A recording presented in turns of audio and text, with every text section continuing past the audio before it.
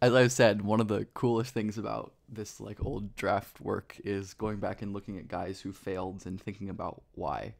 And Derrick Williams is another really good example of like a high level pick in the last 10 or so years that busted, and people saw plays like this, especially in like the tournament, where he was just putting guys on posters with like ridiculously athletic putback dunks, and just unbelievable like explosion in traffic with those like mean two-hand finishes, and people were rightfully very excited, and he ended up going in the top two, but Williams's failure, I think, illustrates quite a few pretty like important and fundamental lessons about scouting, many of which I've already talked about on this channel.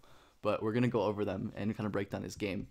Like people really thought like this guy was like crazy upside, like the draft writing and stuff from 2011 is not the easiest to find. Like, but it seemed like people viewed him as like a super high upside guy with his tools.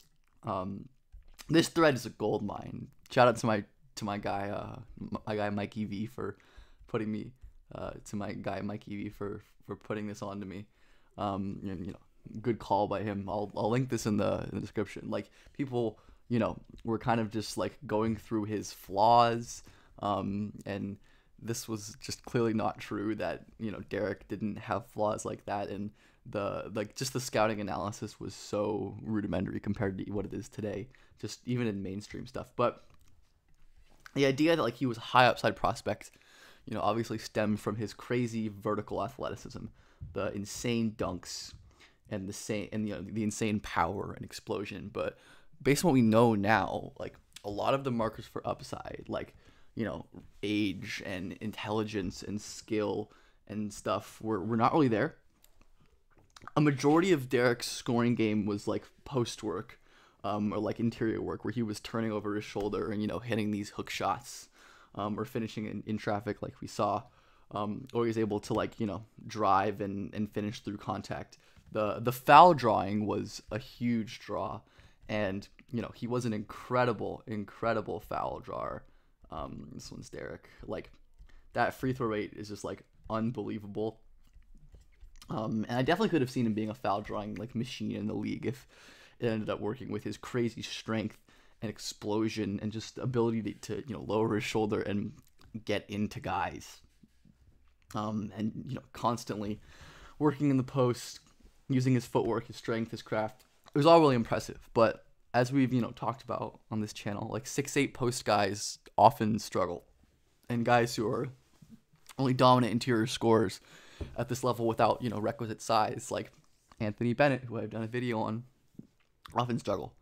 Something that I want you to notice is how often on these plays Derrick is missing passing reads and not making pretty basic passing plays. Like it is alarmingly often how often you'll see like hands up teammates, while Derrick has the ball. And like often it's hard to evaluate stuff like this, like this decision making stuff, because while it's clear that there were some just like clearly missed reads, like even though this ends up in an and one, I think especially in the NBA where they're the defenders are bigger, and like the better decision would be to kick here. Even though like in college this was probably a fine decision because Derrick Williams was shooting like 76% at the rim. This in the NBA this would be a better decision. So this kind of stuff's hard to evaluate for sure, but it's certainly something to be aware of, that having just general feel for the game is so important. And Williams really kind of struggled in those areas.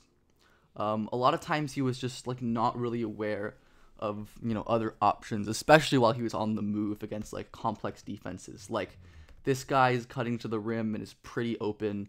There's an open kind of teammate like right in front of him, but Williams settles for a tough shot, and while he does make those at a pretty solid clip because he was just like a monster vertical athlete and monster power athlete, there were real moments where like another pass would have probably been better. Like Williams kind of drives, and because of his scoring gravity, he's able to draw two defenders.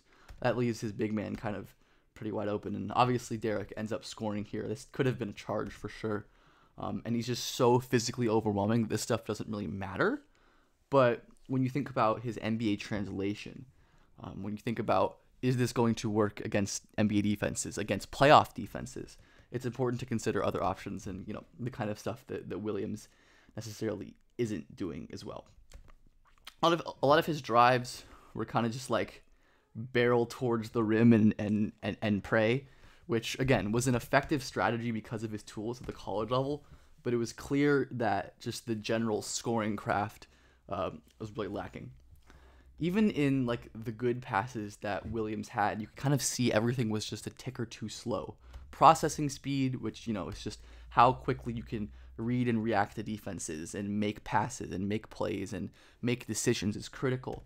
And Williams was always a beat or two slow. Like, the pass needs to come out here, because in the NBA there will be hard rotations, there will be someone helping, but Williams waits like an extra beat. And in college it ends up being fine, but those are the kind of plays that don't work in the NBA. And again, just very simple stuff that I think people probably overrated at the time was just like, loses his handle, kicks out off like a bad help, one pass away. Again, the kind of stuff that just like doesn't really happen in the NBA. Like, you don't really get rotations like that, at least not very often.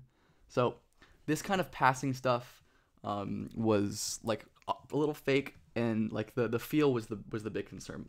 There was like, I would have loved to see more of this like NBA style off-ball stuff, because like I think there certainly could have been an NBA world if Williams worked out where he was a really awesome cutter with just his explosion and his strength, or someone who could really attack closeouts as well. But the important thing with closeout attacking is the shot, of course, and that was another big thing with Williams. Like, he shot sophomore Derrick Williams shot 56, 57% from three. But this was kind of a fairly obvious flash in the pan kind of thing, based on what we know about shooting projection at this point. The main things that are really important for shooting projection are versatility and volume. And Williams, again, only shot like 3 threes per 100, which is very low volume, and basically all of them were wide open.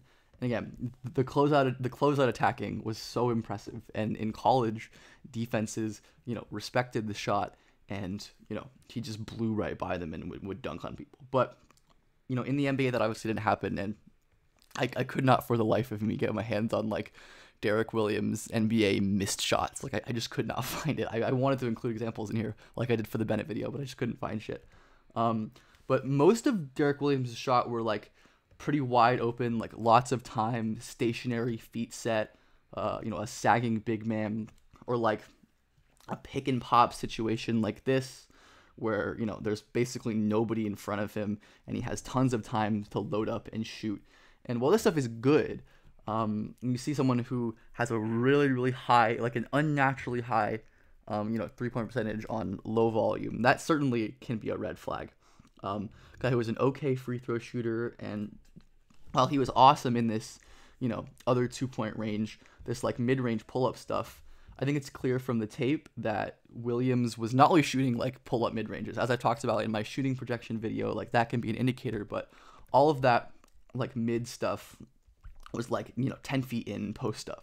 So the shooting versatility was not really there, and that, ended up unfortunately being the case for him in the league, or he was never able to do much as a 3-point shooter in terms of percentage or volume, which certainly hampered his ability to score efficiently. The foul drawing was there, but he just wasn't able to really contribute as an efficient scorer, which was really the whole draw with him. So yeah, a couple pitfalls right there: shooting versatility and volume. Like, don't get caught up by the shooting projection. Like the feel being so important. Like, just taking a look at the list of like non-true bigs who were sub 5 assist to turnover, which isn't everything, and sub 6 threes per 100, which is almost double what Derrick did. It's a pretty grim list. Obviously there are some exceptions, like Doug McDermott was obviously a crazy shooter, and he wasn't actually so prolific as a 3-point shooter until his like later years. But just a lot of players that maybe you aren't aspiring, especially as a number 2 pick, to kind of come out as. So those are just some things to keep in mind. Also, like, it seems like this tournament game was like a big reason for Williams' rise, and I think it needs to be pretty self-explanatory. Like, don't overrate players so much because of a small sample, because of the tournament. And I'm not talking about his defense in this video, but it was pretty good. I would have expected it to be better than it seemed to be, because like Williams was really effective using his length and his strength and his explosion. Like, he seemed to have good timing on these blocks, and while he wasn't like a crazy smart rotator, he was always just disrupting with his motor and his energy and his length, and being able to contest and use his size. And just plays like this where he would have like college bigs like Markieff Morris posting him up, and he would be able to eat a big hit, keep balance, and go up quickly and block the shot. Like, this is such impressive core strength, balance, second level explosion. But yeah, I hope this was a fun little look back at Derrick Williams, and maybe you watched him back then and thought he was great or didn't. And I hope you enjoyed this.